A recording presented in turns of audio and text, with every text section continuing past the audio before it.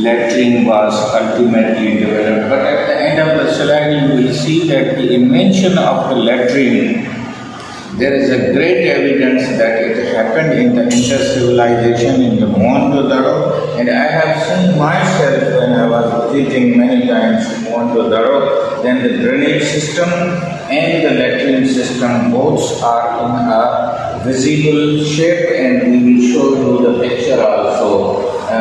This is one of the, you can see that there is a hole and there is a sitting platform and there is a drainage system which takes the water away from the used water into the drain, and then it is disposed of in the main drain. So this is exactly what the modern flush system, modern sewerage